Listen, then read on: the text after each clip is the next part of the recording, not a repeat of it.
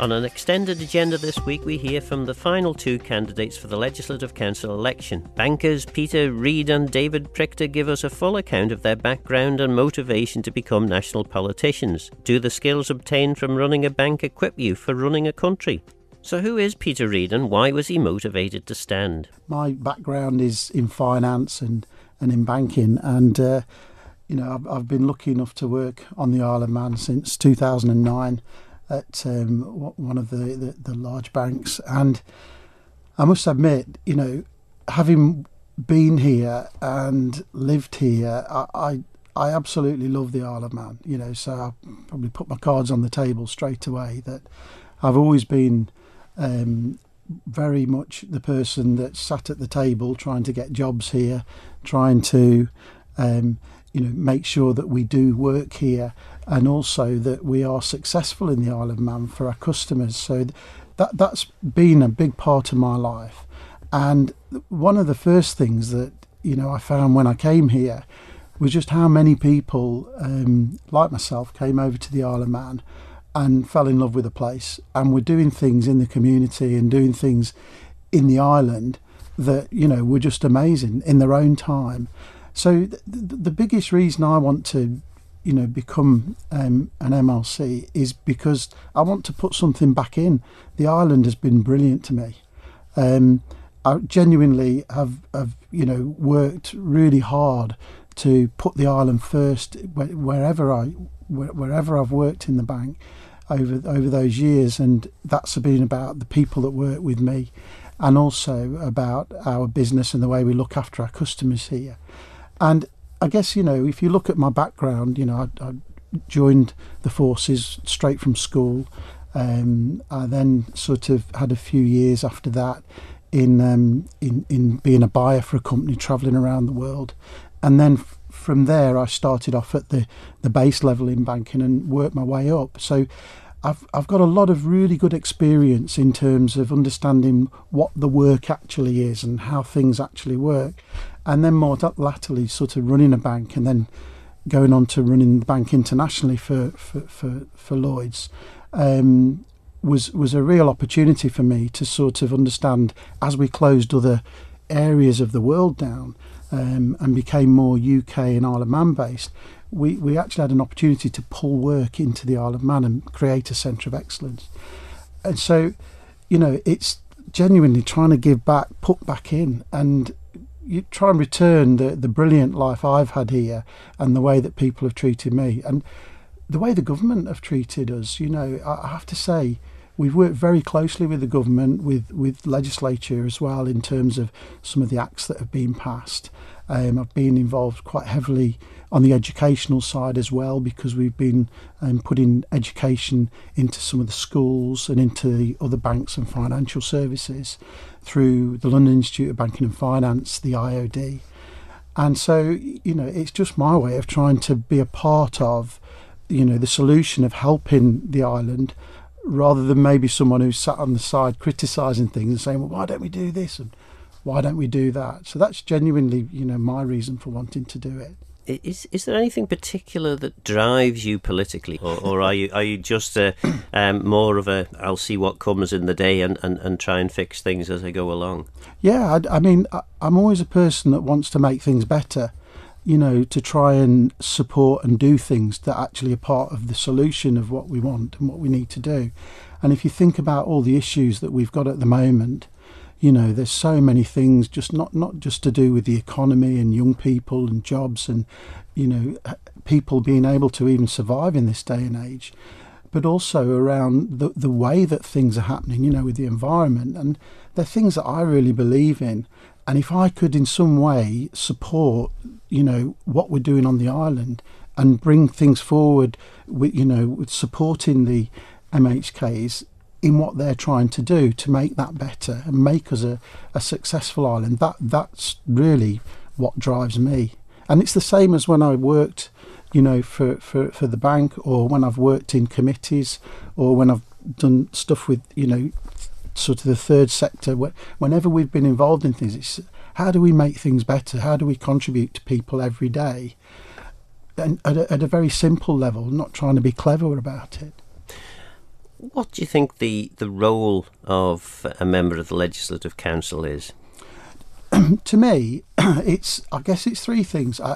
The first thing is in the scrutiny. So, I've been quite heavily involved in adopting legislation in a really changing environment, and reacting to that across lots of international borders, and in sometimes contributing towards that legislation in terms of the feedback that we give. This is different in that it's actually looking at the legislation and scrutinising it. And I guess, to me, I try and bring things back to being simple. Does it do what it says on the tin? Is this what it was actually trying to do? So the devil's always in the detail for me. And it's getting into that and really scrutinising it and making sure that it is right and it is the right thing to do and what was actually intended. So scrutiny is the first thing. I think the second thing is around support. And when I say that, it's supporting the process, but also all of the MHKs. But, they've been elected. They should be actually putting the things forward that are going to make things better. So it's supporting them in what we do. And I guess the third thing is trying to contribute in a way to the solutions. So, that to me would be having the opportunity to serve on maybe some of the committees on the island, in some of the areas, maybe, things that I'm used to dealing with, but maybe some that I'm not, where my expertise could actually be utilised. Should you be asked to join a department, would you join? 100%, absolutely. I think personally, that's really important to give your expertise, because if you can add some value, and there's so many good parts of the island. I mean, when I was working in banking, the post office was a big part of what we did. I really think the post office is brilliant. I've always loved the post office, the things they do. They've supported us with lots of things, but it's a fantastic service that we just take for granted. That's something, just one area. Healthcare.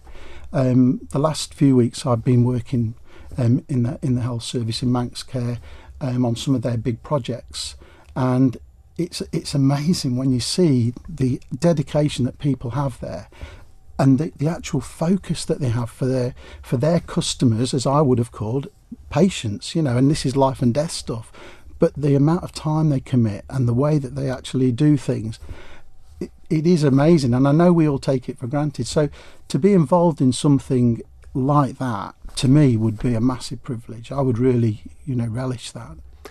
There are the different camps in the House of Keys, aren't there? There are some members of the House of Keys think that it's inappropriate for members of the Legislative Council to sit in departments of government. How would you respond to that? Well, I think if you have expertise that you can contribute, even if you were not an MLC, you would want to contribute, or I would personally. And I have done that in the past. I've sat on legislative subcommittees when I was in the bank. I sit on the biosphere technical subcommittee as well, where we're looking at, whether the next application is going to be successful, and hopefully, we can renew that, because we're the only nation that's a biosphere, which to me is amazing. So, I think it is something that we should be involved in. I feel strongly about it. But also, I would say, they've been elected, they've selected you. And, if you have that expertise, to just sit there and not support just doesn't seem right to me. So we should take advantage. And hopefully there is a diverse range of expertise in the Legislative Council. I don't think it should just be a group of solicitors or people that have all they've ever done is legislation, because you have to understand what's happening actually out there as well, and be close to what people's issues are, to understand when things go through, the impacts of those. So I do believe strongly it should be. And in terms of that relationship between Keys and Legislative Council, when is it right for members of the Legislative Council to challenge the House of Keys? Well, I guess that's in the debate, but I probably see more of, that comes under the scrutiny that I talked about, and that, rather than trying to break things down, is trying to build things up. So more of a supportive role. And, if you have, for example, expertise in areas that you could contribute to the debate, or you have opinions from people that you respect in the community, that's the sort of thing that could actually give people a different viewpoint. So I think it's more of a building piece than a breaking down piece. And what I would hope is, if I were successful, is to be able to contribute to the debate. But at the end of the day, you must understand that I would be there for scrutiny and support rather than actually setting it. And I think that's where the line sort of stops for me personally. Okay, and I suppose the other obvious question is, if you are politically switched on and you want to represent or to give what you have to support the Isle of Man, the people, the government, why would you not stand as a member of the House of Keys? It's a really good question, that, and it is something I've thought about, because over the last couple of years, people at work have approached me and said you should do that. I'll be honest with you, I would prefer to be in the position where I'm scrutinising and supporting than actually doing that. And the reason for that is I love detail. I'm probably a little bit sad in that way. I've always been, a person that does process re-engineering at work. We look at where the customer value has been, and getting into the finite detail, and I really enjoy that. And I know a lot of people will be wincing when I say that, but that's something I love doing, and that's what really attracts me to the role, in terms of your first part of it, that scrutiny and getting into the detail. I mean, you look at some of the acts that are there.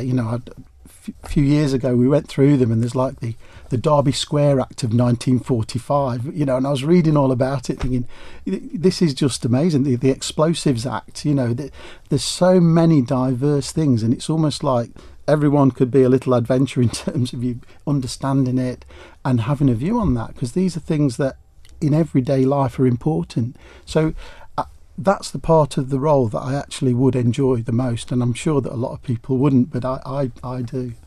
In relation to law, I mean, you mentioned a few acts there. My absolute favourite when I was Agriculture Minister was the Agriculture Act. I think it was 1916, but I forget the exact date. And it basically said, and the minister or the chairman of the board, whoever it was, the department, shall do whatever else it thinks fit in support of Manx agriculture, which was a wonderful piece of legislation as far as a minister was concerned. However, there has been a trend with the Attorney General's Chambers drafters to move away from having those very general bits of legislation into something much more detailed and specific. Where would you stand on those two camps? Should the legislation be as free as possible to allow ministers, parliamentarians to crack on and do good stuff, or should it be prescriptive to ensure that ministers don't get a bit too big for their boots? I personally think there has to be a balance, because I go back to when you look at the acts, there's always a heading on there that tries to tell you what the purpose of this is, and that's my bit about, does it do what it says on the tin? If you look at that, and we've had this where there's been a lot of legislation that's been passed in the finance sector, not just for banks but insurance companies and also for CSPs, things like that. If you look at that, it's how can you use that on a daily basis? Is it actually workable? Because often the legislation is written in a little dark room, with an expert that does it, and then it gets sent out for people to look at it and say, well, actually, you've missed this or you've missed that. So I think it's really important to not be prescriptive to the point of, it's almost too binding, but it has to be balanced in that it's workable, but it does what it's supposed to do. So, we think we have to take a step back and say, does it actually do what we're trying to do? And does it give, the correct direction for that to happen? So that's sort of, it's not one left or one right. It's probably a little bit more in the middle. But going back to that purpose of the Act, does it do that? In terms then of your scrutiny of a bill that would be before you in LegCo, what would be the key things that you would look for, regardless of what the subject matter was? What would be the things you'd be looking for as a kind of a first troll through in the legislation? I guess it would be the same as we have been doing. When I sit on boards and I've sort of run large parts of organisation, the first bit is the context of what you're looking at. So what's the background to it? Because what's on paper isn't everything. All you're looking at is the act. But if you actually look at the context of why this has been put in place and what is it trying to do, that to me is the most important first thing. I think the second thing is, particularly where, sometimes things have to be changed slightly to get everybody to agree to it, is to make sure that it's not been compromised to the point of actually not doing that first thing of the purpose. So, because often what I found is when you get lots of people trying to agree something, they might make sacrifices to get it through, but it doesn't then end up actually doing what you originally wanted it to do. So I'd come back again to, that scrutiny has to go back to that purpose. Are we on track? Does this actually do that? And will it do that when it's in the real world? The last thing is the impact, because every action to me has a reaction. So when you put some legislation in place or when you do something, it's going to have an impact in the wider world. And you have to really think about that to say, what impact will this have? Not just on the people that might be really positive for it, but what about the negatives of it as well? So that's how I would look at scrutiny. Members of the Legislative Council are elected by members of the House of Keys.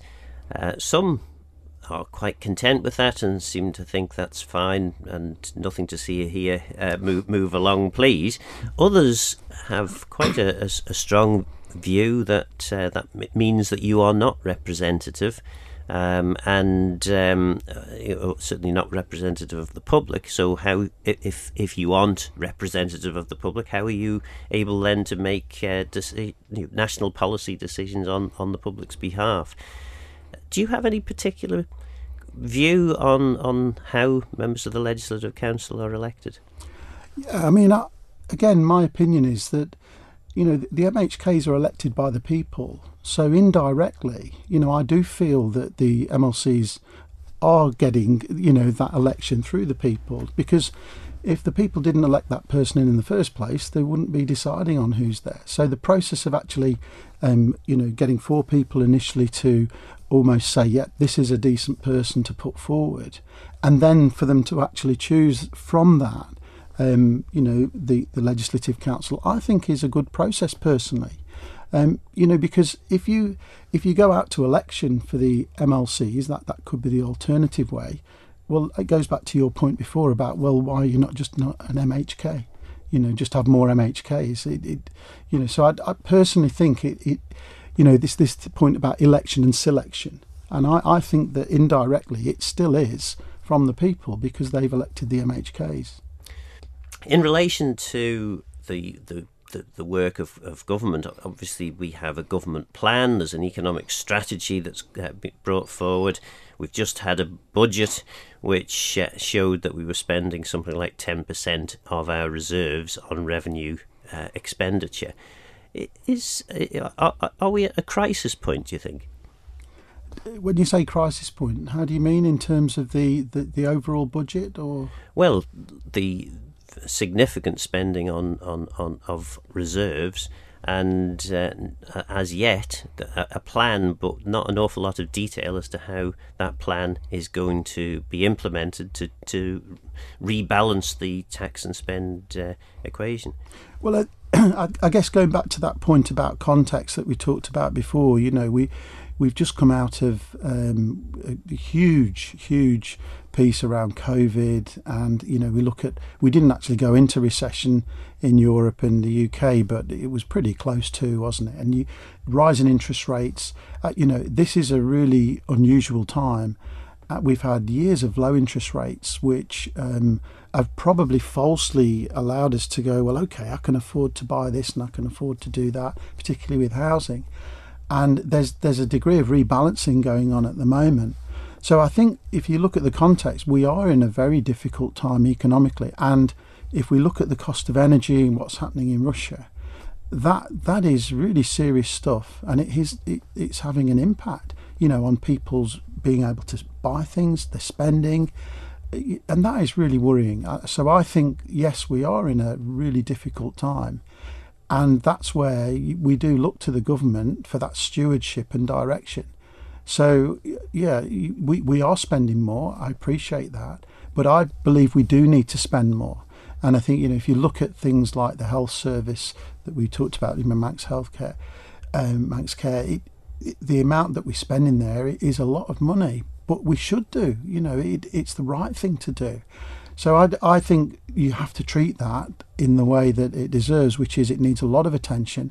The strategic plan that the government's come out with is trying to address that.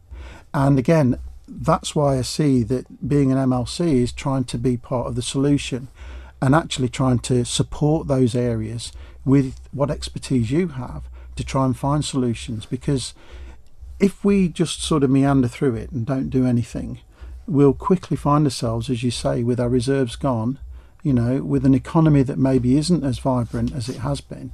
And it's really important now, rather than any other time, to make sure we do the right things. And there's lots of big decisions around energy, around, spending that, the Treasury are trying to face into, particularly with that last budget that they came out with.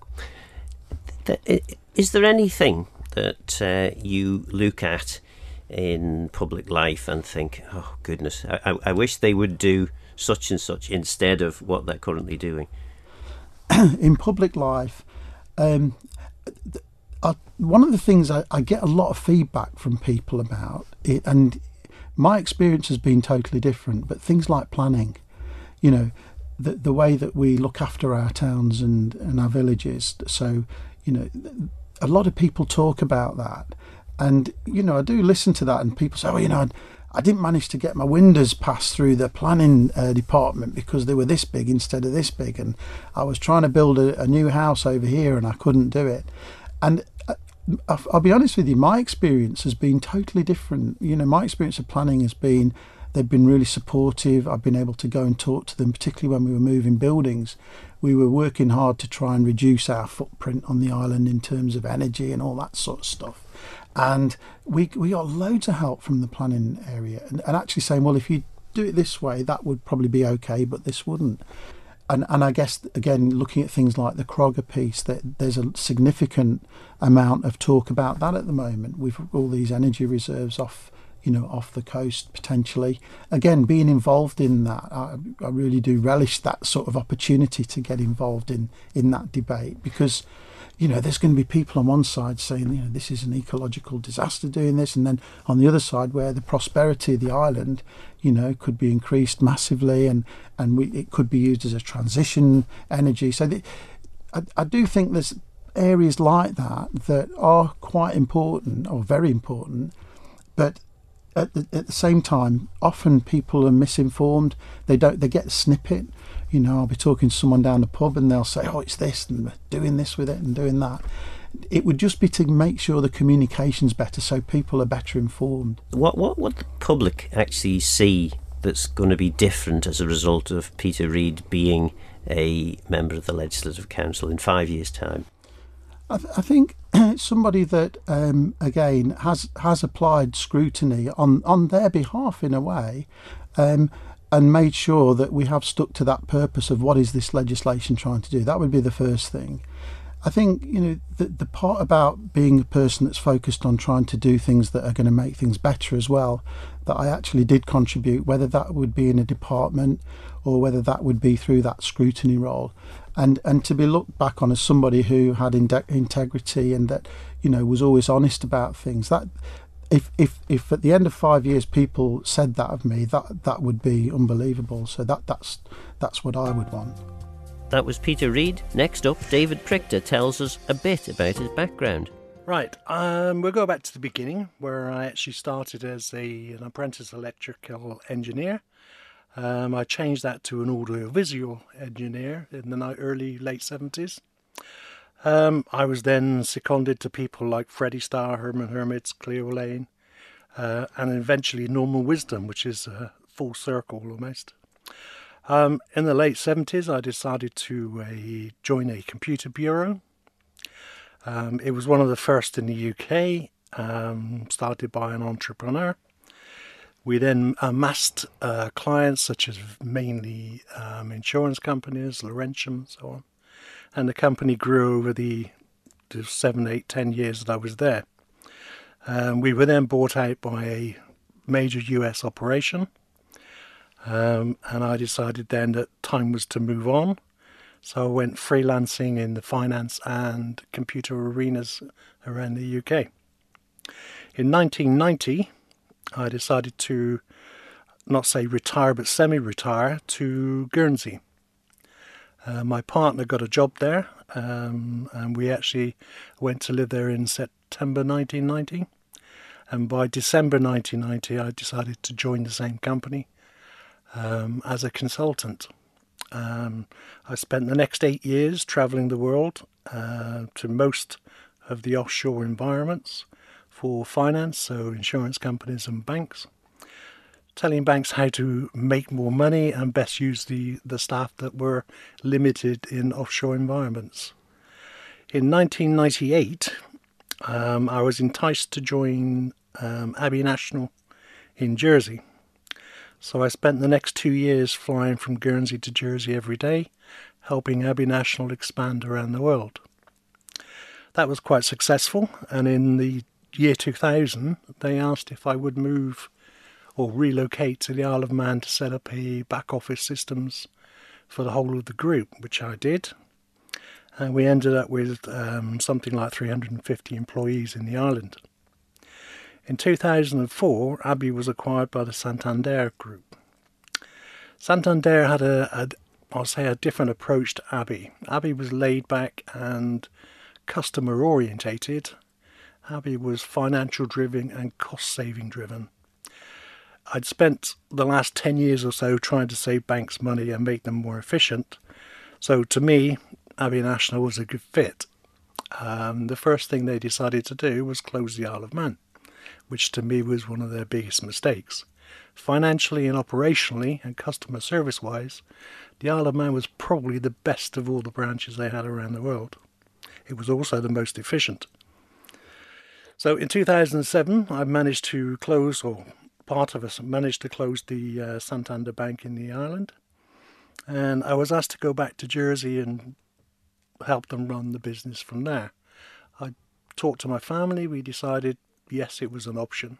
So we started planning to go back to Jersey. And within 3 months, they'd actually relocated the role back to Geneva, which then put a different spin on the family process.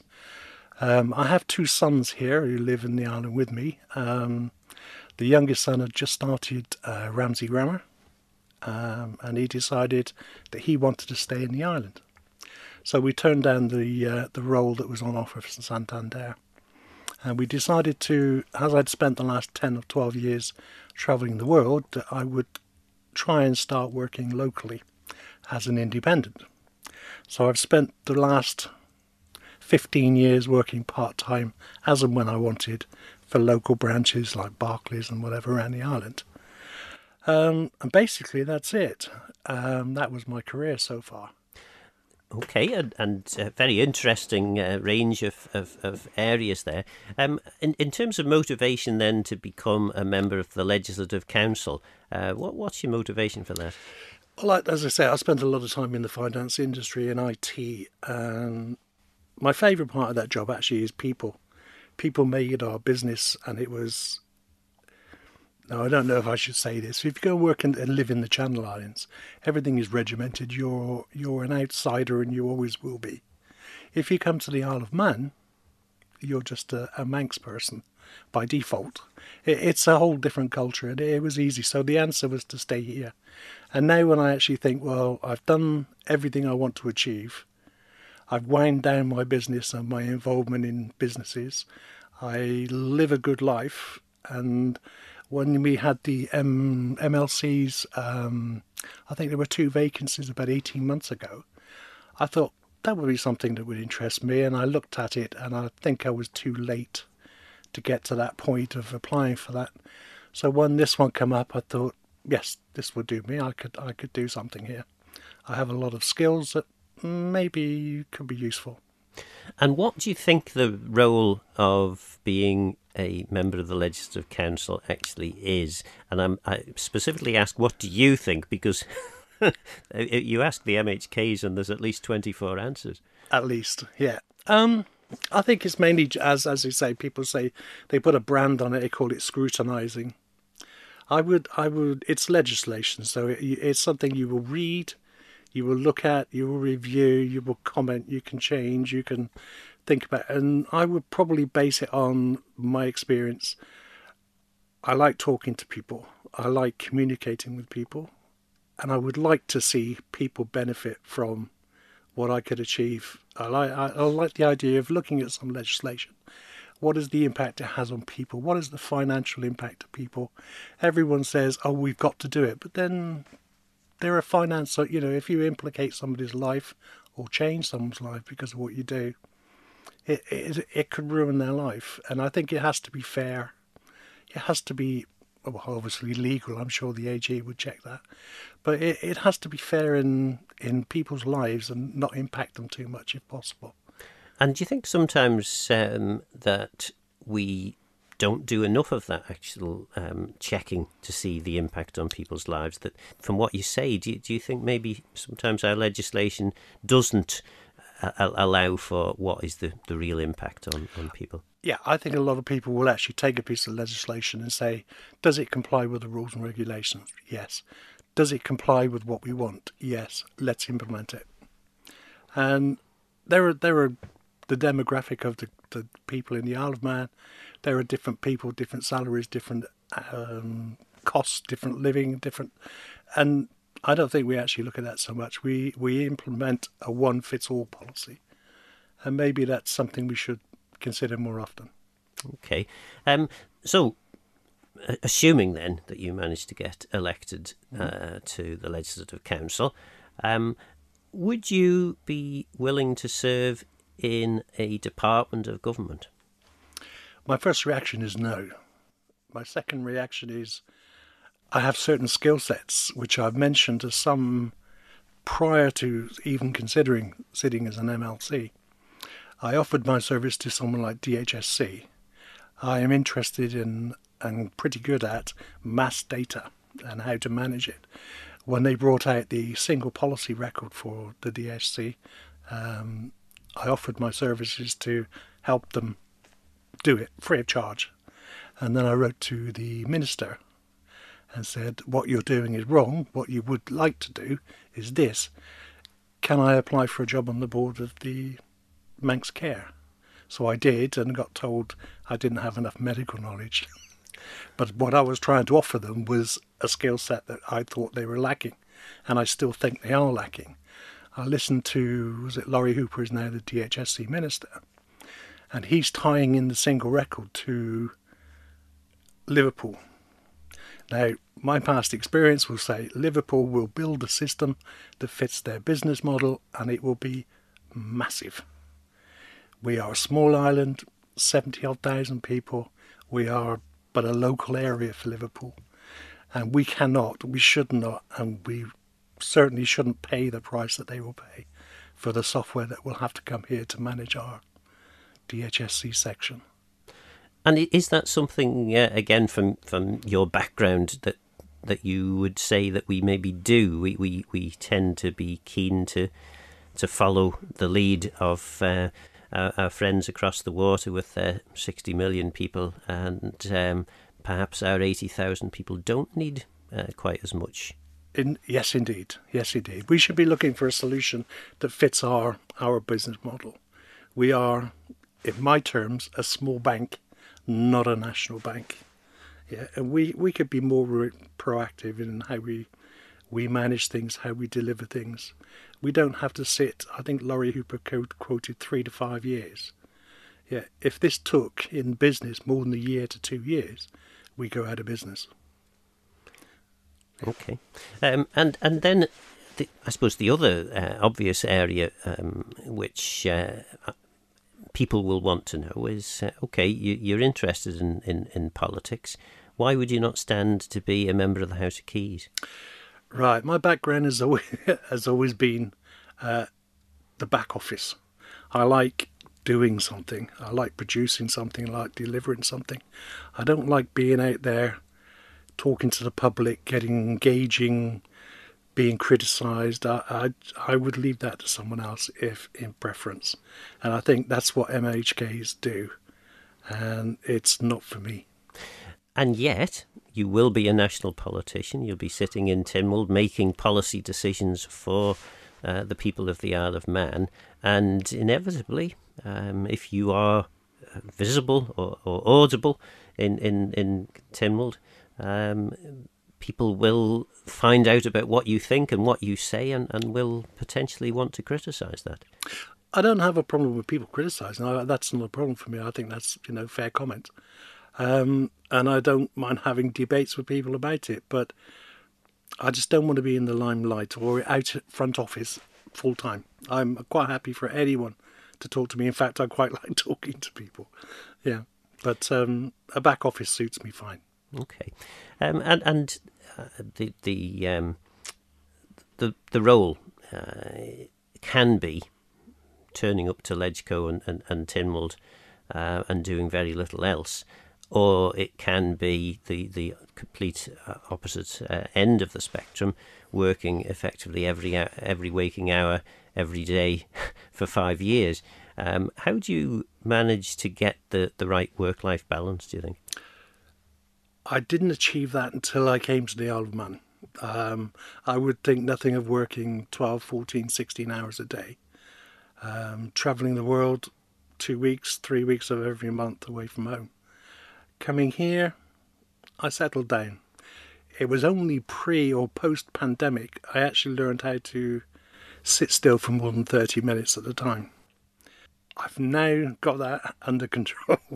I can sit, I can read a book, I can even watch, a local film or a film without getting up and going out somewhere. So I've learnt and adapted to a quieter life. Okay. The government obviously has a range of new policies and plans and strategies. What do you think of the plans and strategies? The overarching aims and objectives, and the so far anyway, what we know of their plan to actually achieve these. I've read these recently. The planning where they're saying they intend to grow things like the population to 100,000 people between now and 2030, 2035. I read this morning in the national press that the Isle of Man is the most second-rated country for people wanting to go to, but only for retirees. Do we want 35,000 retirees here? Probably not. Do we want 30,000 people here? Can we cope with it now? No, don't think so. Not enough dentists, healthcare, schools, housing even. Could we cater for it over the next 30 years? Yes. Do we want to cater? I'm not quite sure why. The economy can be made and can be sustained as it is. I think we need to sit back and think about what happens really. It's easy to say we're going to grow to 100,000, but it's what we want to grow it with, I think, is what we need to look at. And you say that the economy can be sustained or presumably can grow without necessarily having the extra people. How would you go about doing that? Well, to me, I've spent my life. Modern technology will relate or replace things that people do manually today. Repetitive jobs, boring jobs, people don't want to do it. So why not automate it? We have the technology. We have it. Businesses are using it all the time. They're closing bank branches to make way for ATM machines. They're doing it online. They don't need resources anymore. They don't want bricks and mortar. Yeah, so there are a lot of efficiencies to be made, and I think it's time the Isle of Man did it. We pushed down the route of going gaming. Now all the gaming's owned to Malta and Eastern European countries. So what are we replacing it with? I'm not quite sure. I don't see anything on the horizon. Yet we're still going to grow the economy. Banks are contracting their businesses here. I think it's only Santander recently who's actually expanding. But all other banks and branches are closing. And they will continue to do that. Okay. And presumably, if you know about making banks more efficient, do you know about how to make the public service more efficient? I don't think we've got enough time for that. Yes, there are loads of ways I could think of making it efficient. When I went talk to some of the MHKs over the last few weeks, they're always telling me, "Oh, we've got to do this. We've got to do. I'm so busy doing this," which is probably true. But I think people could be more organised. I think they need to be not just the MHKs this refers to, but the whole of government. I go down to town and I try and pay my bill, and the online services functions in a way, but not as an efficient way. Yeah, I think a lot more things could be done online. When I go to our local commissioners, it's all paperwork. It's all, well, you've got to see this department. Can you send that to this department? There's got to be a way of streamlining it. Now, this is a real scarce one. The only one that is reasonably efficient to me is the tax office. Now, that to me makes sense because it's quicker to get and easier to get money into government than it is to get it out of it. So they've done it the right way around. Yes. Yeah. So, well, hats off to the tax office then.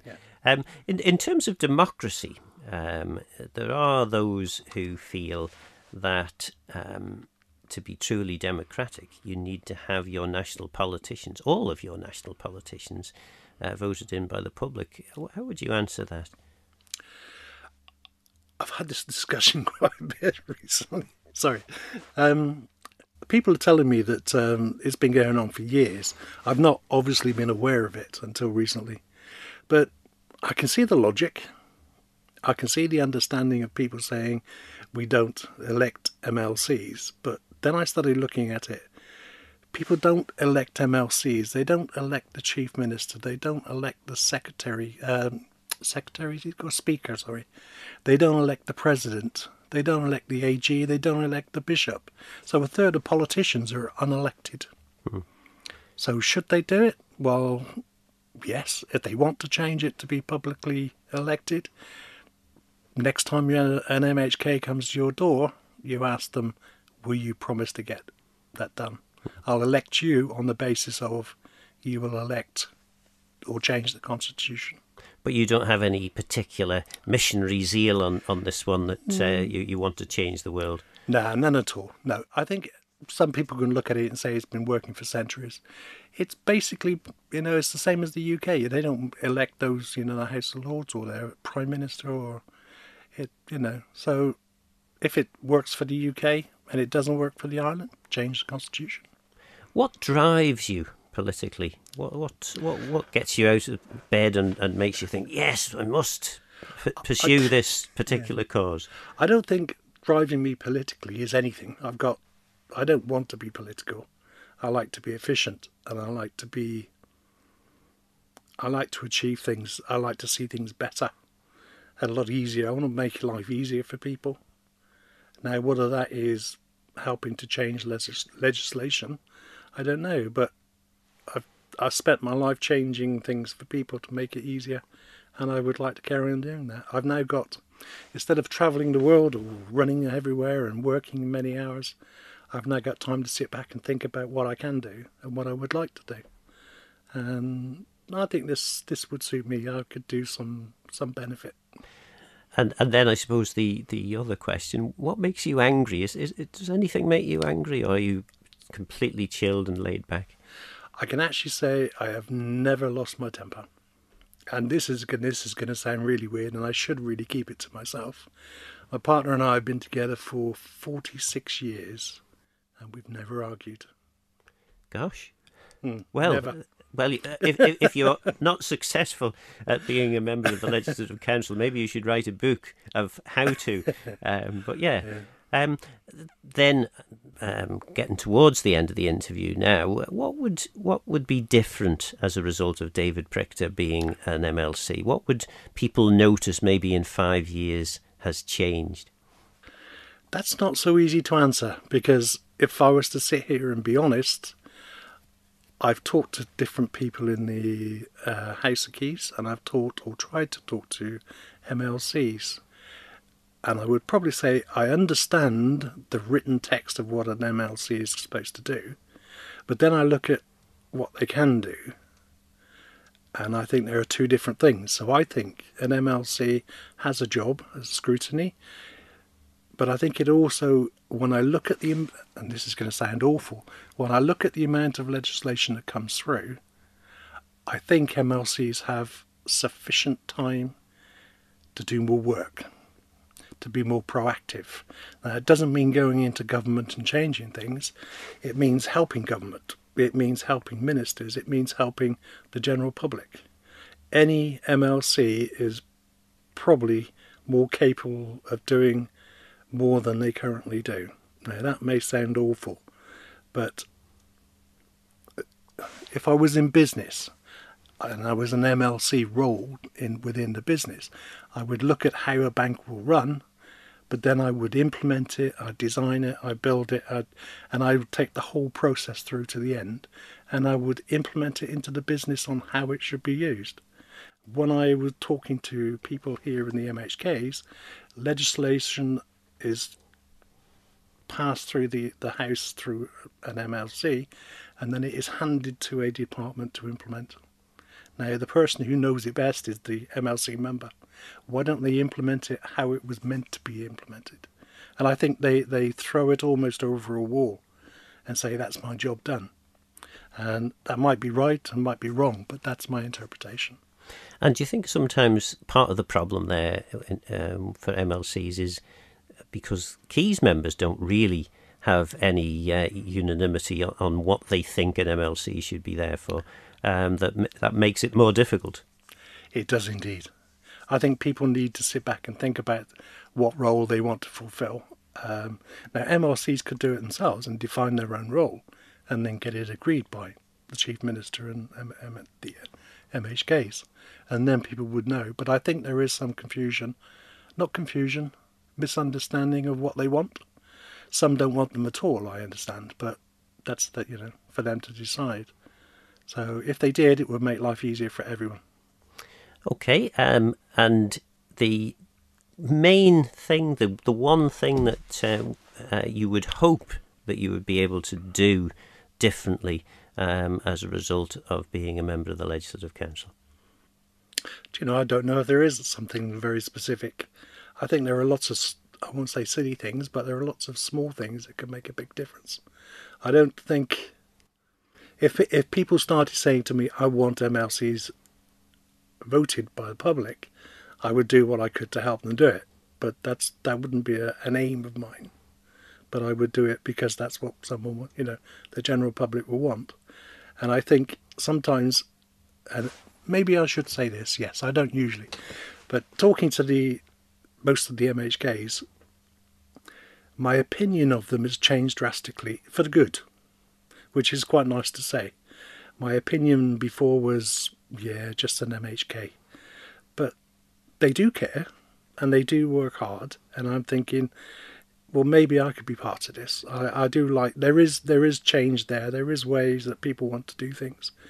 But we don't see that, and I'm saying we, from the outside, we don't see MHKs doing that. But I've seen a lot of change and a lot of good things in the last few weeks, which surprised me pleasantly. That was the last of the 11 LegCo candidates, David Prictor. You can listen again to all the candidates by visiting Manx Radio's Agenda and Perspective LegCo candidate podcasts. So what insights can political commentator Alistair Ramsey give us on LegCo? The purpose, I think we've lost sight of it because of the way that the role has changed over the years, and people forget that at one point Legislative Council was the seat of power. It was the seat of the executive around the governor, who was the chief executive. LegCo was made up of Crown appointments, and they were the dominant chamber, and the House of Keys was very much the poor relation. And now it's gone the other way, leaving the Legislative Council looking semi-redundant, really. So there are mixed views about what it's for. Why do we actually need to have all these different separate parts to Tynwald? Well, there's the kind of history aspect, but I think it's useful to have a second chamber as a backstop, just with that ability. It's like a safety net, really. When you've got a fairly small and sometimes very inexperienced primary chamber, why not have people standing behind them to just raise issues, say, did you really mean to do that? And at most they can just pause things for a while. The other thing is that increasingly the House of Keys is dominated very heavily by the executive. So there's a role there for LegCo on the scrutiny side to counterbalance that very heavy dominance of the government. And is it doing that? Not visibly, no. I think because there's this lack of clarity about what it's there for, some of the members see themselves primarily as scrutineers, but there's also this, people who get involved in kind of government managerial roles. You certainly don't hear a lot of scrutinising questions in public from MLCs. You do occasionally, and you see some scrutiny work led by them. But I think we could do with quite a bit more and a greater focus on that scrutiny.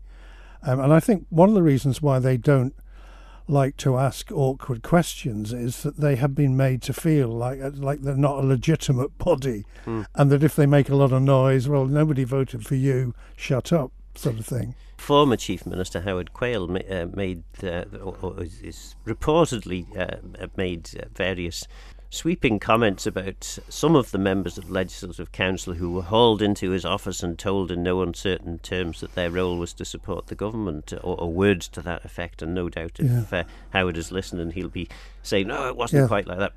But that's the perception, certainly. That is the perception, and if it was true, it was quite an extraordinary episode, given that they'd just elected in a large number of women in the interests of diversity, and the women were then told off for causing trouble. But that's possibly a misrepresentation of what actually happened. Scrutiny itself is not perceived as a form of support, but actually it is, because you're helping with the quality of decisions, the quality of information and so on.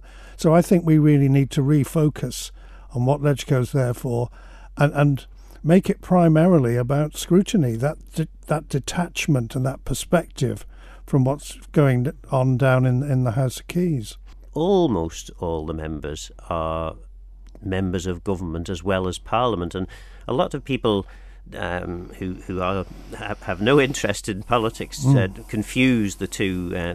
It is quite an important distinction, and all attempts so far at trying to reform things on the island so that we have less or fewer members actually as part of government seem to have fallen by the wayside. I think it's almost seen as not relevant to the Isle of Man. I remember the late great Victor Neal, when I was talking to him about this, he said, well, down in the Westminster they got time for that fancy business, but we haven't got, we work differently up here. That was political commentator Alistair Ramsey. In just over a week's time, we hope to have the result of who will be elected to LegCo for the next 5 years. Let me know your thoughts and views on the programme by contacting Phil Gorn at manxradio.com, and get in touch if you have any ideas for future shows. Don't forget, this programme is available as a podcast on Manx Radio's website. For now, though, I'm Phil Gorn. Goramayo. Thanks for listening.